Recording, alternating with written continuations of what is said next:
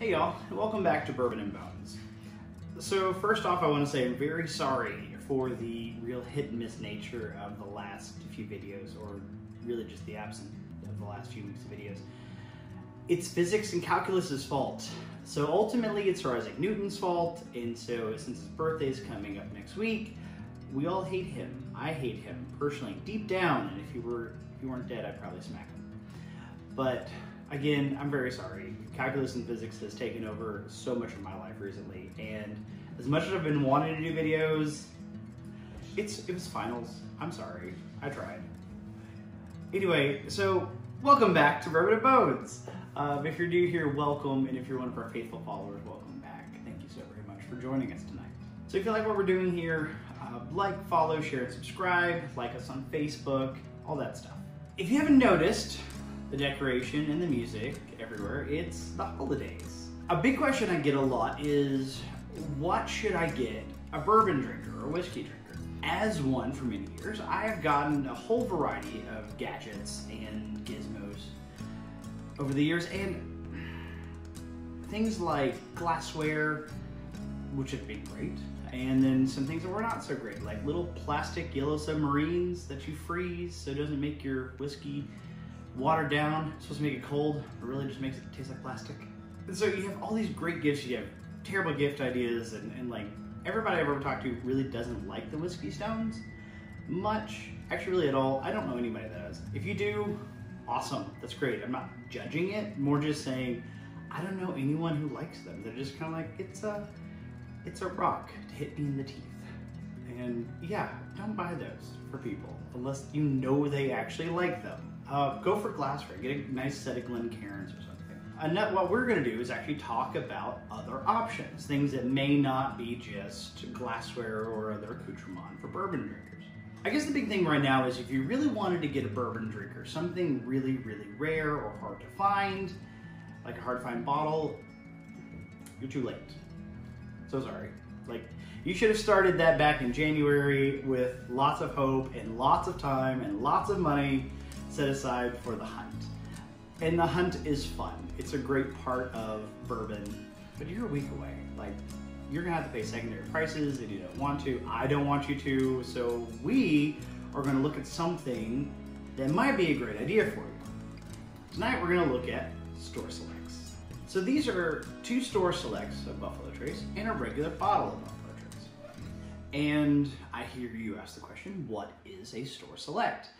Well, you can buy this bottle of bourbon pretty much anywhere in the world. You can, it's always gonna taste the same. It's always pretty, it's a great bottle, but it's just always going to be the similar profile you're used to. We have two other selects here. So what these are is that Buffalo Trace sends a company a sample of bourbons, and they choose the best version, or something spicier, something sweeter, something different, something unique that allows this bottle to be different than the normal stuff. Granted, it's going to be slightly different, which is sometimes a really neat thing. So if you know someone that likes, in this case, really likes Buffalo Trace, a single barrel store select might be a really good option for you, because it's going to be something that they know and like, but it's going to be different enough that they get to explore it. And since it's a single barrel store select, it is from one barrel, and there's a finite number of them. So every time they try one, even if it's from the same store, it's always going to be a little bit different. So what are the differences? Well, let's take a look. Here we have a normal bottle of Buffalo Trace, like I said before, a single bottle from Total Wine & More here in Arizona, and from AJ's Fine Food, which is a pretty high-end grocery store over here. Both were chosen by their head selectors, and I picked them up for, I think, $5 more than the regular price. So I think 25 and like $30, $35. So it's usually not outrageous for what you're paying for. So I guess the big question is, how do they taste? All right, so right away we're just gonna start with the classic, just the normal Buffalo Trace.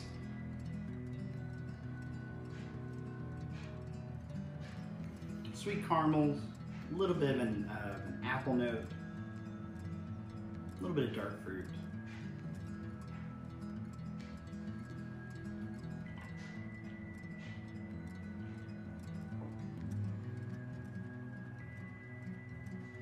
Nice burst of vanilla, good corn, nice caramel. It's just a nice, kind of on the sweeter end, good bourbon.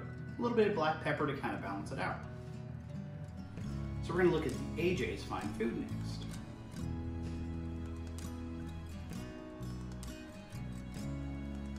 So on the nose, it's a lot more subdued. It actually almost smells like it's a lower proof. Because you're getting a lot more brown sugars. And brown sugar, a little bit of caramel.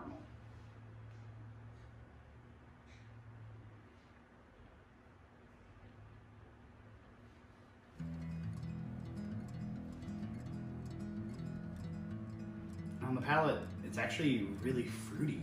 You get a lot of like cherries, a little bit of like this green appliness,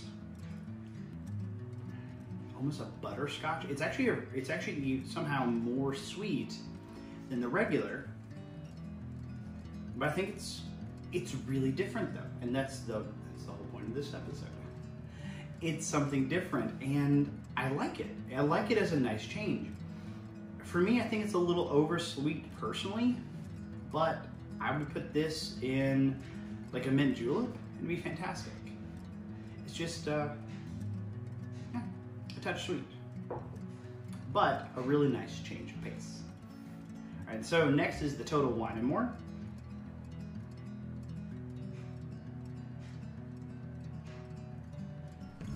Now this one smells actually almost a higher proof than the original. A little bit of butterscotch, char, maybe a little smoke.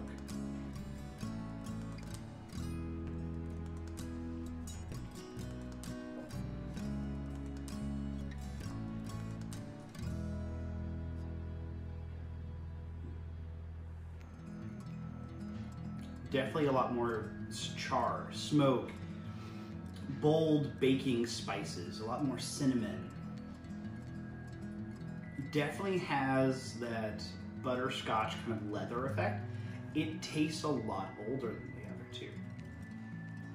And I think that's just the difference in a single barrel. It's just, these are really great representations of two different ends of a spectrum of something that's actually a pretty standard bourbon that a lot of people have had. Yeah, so I mean, so for the verdict real fast, this one's my favorite. I just like the fact it tastes a little bit more mature, a little bit more earthy, oaky. I don't know, I dig it better, that's all. But everyone's a little different, everyone's palate's different. That's the fun part of the single barrel. The single barrel store selects are an amazing way for people to explore a new way to try their favorite bourbons. So many people love this bourbon, and having a barrel pick is a new way of appreciating it. Now, most companies allow places to try and select a variety of bottle options, like all of these right here. So all these bottles are store selects, and they are offered pretty much everywhere. I found some at grocery stores, some at liquor stores, some at, I think some through like community groups on Facebook that actually do store selects. Even things like some highly sought after stuff like Weller products and Blanton's. All of these are great options to explore different things. And because the holidays are upon us right now, bourbon drinkers are always looking for something different and neat. These are a great option for you. So for our final, and I suppose only transition this evening, is we're going to look at an extinct marine reptile, the Mosasaur. Mosasaur, meaning Meuse lizard. And Meuse is actually a river in France, and if that's not correct, I'm sorry, I don't speak French. I learned German, and it doesn't look like a German word either. So, here's big river, and means Meuse lizard. So Mosasaurs are actually now part of an extinct line of marine reptiles that currently contain over 40 different genera, spanning 35 million years.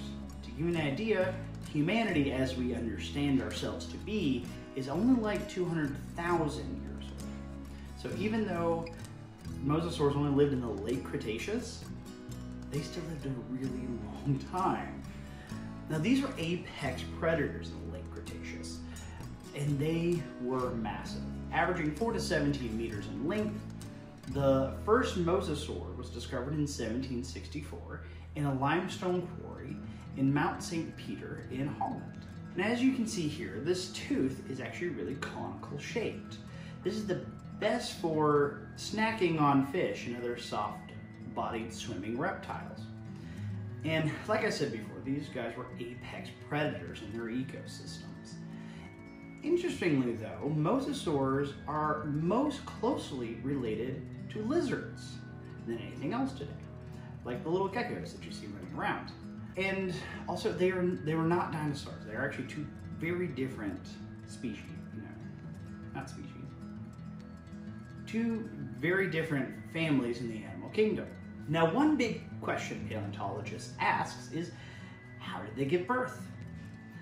And like you kind of think like that's a weird question to ask, but like because paleontologists are always looking so far in the past, we don't know a whole lot of things. And so we have to take a lot of educated guesses and then try to find evidence to support our guess or to reject our guess.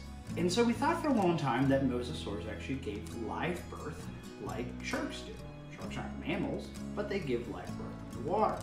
And so we kind of thought that perhaps mosasaurs did that as well, until 2020, because why not?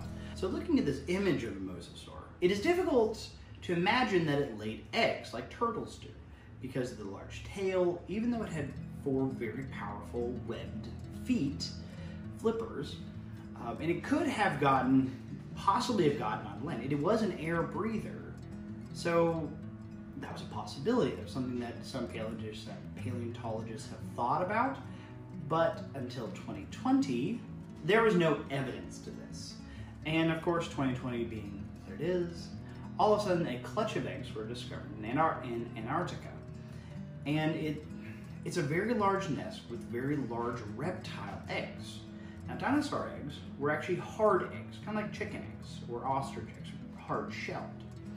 Reptile eggs are soft and squishy because they actually bring in moisture from the outside.